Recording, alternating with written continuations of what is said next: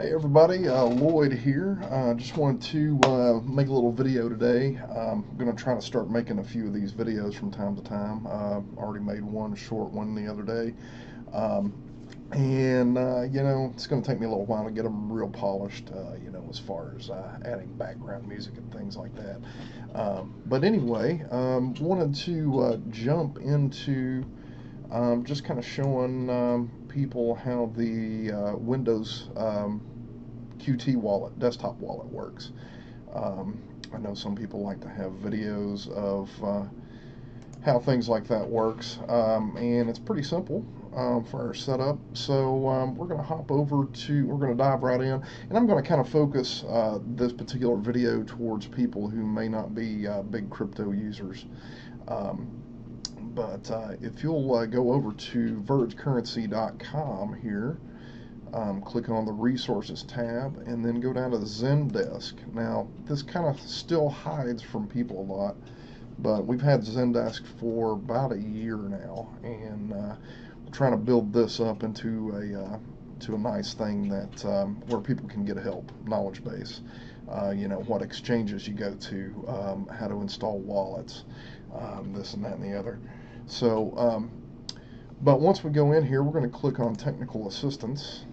But anyway, you guys should really check this out. Just to kind of look around on Zendesk. If you have any problems or questions, we're still working on it, but there's a lot of good stuff in there. But we're going to click on the under the QT wallet heading. We're going to click on the Verge Lumos version 5 wallet installation upgrade guide for Windows. And we've got a few things in here. The Lumos code, the new version 5 Lumos code, actually has an installer. It's the first Verge wallet to have an installer. So there's not a lot of info on this particular page. Just some interesting stuff about just some release notes. If you're upgrading, some notes about upgrading from version 4 to version 5, you have to remove and replace your blockchain data. But going here, this link that we have in this Zendesk article takes you to the latest version. So it doesn't matter if the guys compile and release a new version next week, it's going to take you to that newest version. So we're going to click on that. That pops us out over here to Verge GitHub. And for Windows, especially for newbies, this is the one that we are most interested in. Verge -5.2.1, at least for the moment. Win64 setup unsigned. That means it has the installer, the one that says setup in it. And Win64 indicates that it's for Windows. So we're going to click on that and download it.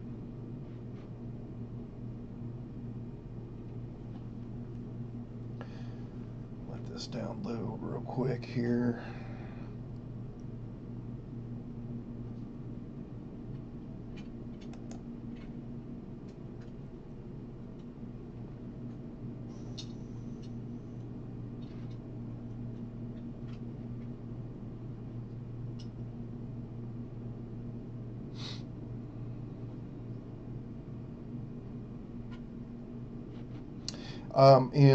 Since that is a unsigned installer, at least at the moment, we don't have a certificate attached to it. So you will get this on a Windows PC. Just click on More Info and Run anyway.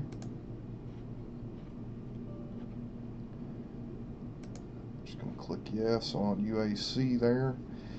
And on this, you really don't need to change anything if you don't have any particular need to. Just the defaults on everything will be fine. Go through and let it install. Now, let's talk about the blockchain data. Verge has been around since 2014. We have 30-second blocks. So we have a lot of blocks and a lot of data. In this particular wallet is a full node wallet. So when you run this, it downloads the entire blockchain to your computer. Currently that is around 6 or 7 gigabytes, I do believe. So make sure you have that free space. before you try to use this wallet. Otherwise, you're going to get some errors or a non-functional wallet. So I'm just going to click finish here, and let's go back over to the Zendesk article. Going back to the blockchain data.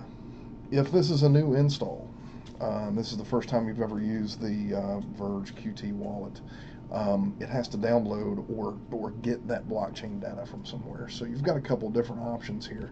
Option number one, well, I should actually rearrange this on Zendesk. Option number one is just to run the wallet and let it sync. It actually syncs up pretty quick, but you're still talking several hours to download that much data.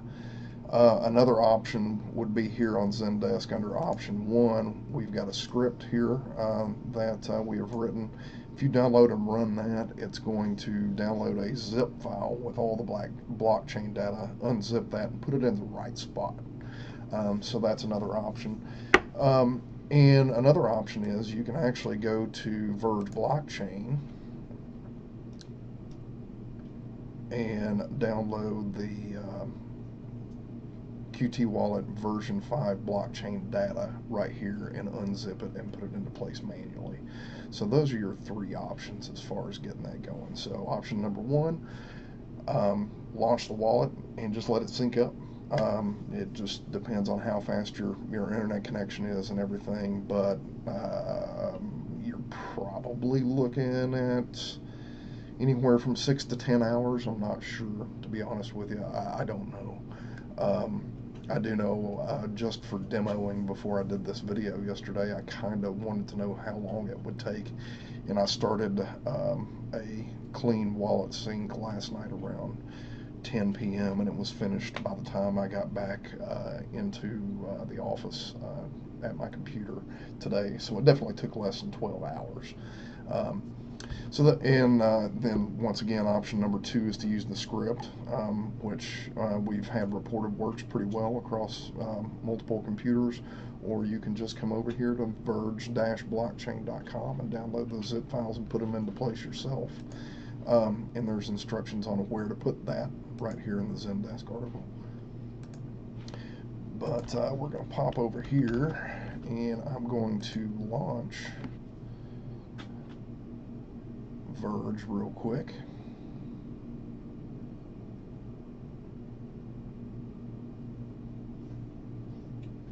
If this comes up pretty quickly, we'll just go over some real quick functionality of how it works, and then we'll wrap up our first video.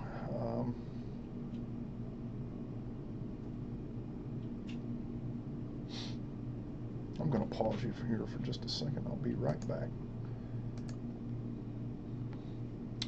Okay guys, we're back, and you'll notice here I shut it down a couple hours ago, so you can see what it looks like when it's loading. That's almost finished because it's only behind a couple of hours, but you'll get this screen when it first starts syncing up, and of course this will start at 0 if you're going with that method where you just let it run until it downloads all the data.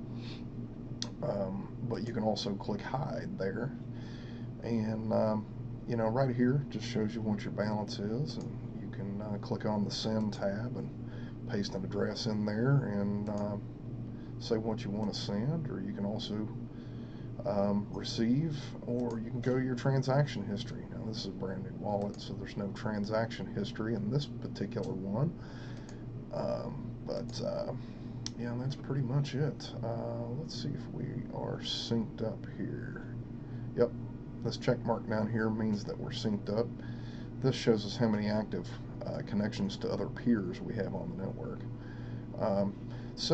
You know, why don't we, let's go ahead and let's do receive here, and we'll just send some over from our handy dandy iOS wallet. See that coming up there.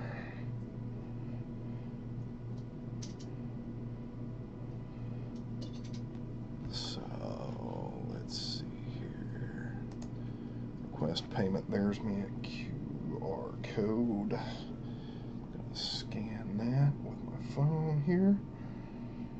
I'm going to send myself 10 Verge to this desktop wallet and confirm and send.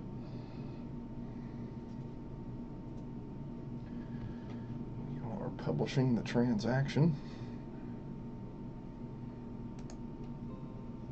And there we go. See, well, you can't see the pop-up because it's underneath my little video here, but there we go.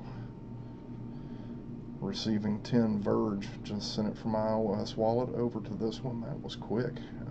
Of course, it's not confirmed yet, so it'll take it a few blocks, and that'll get confirmed. But anyway, guys, that's a basic overview of the Windows QT wallet. Let me switch back over here. Basic overview of the Windows QT wallet. You know, installing that, getting it onto a new computer, not difficult at all. And we'll come back at you hopefully pretty soon with some new videos. You guys have a good day.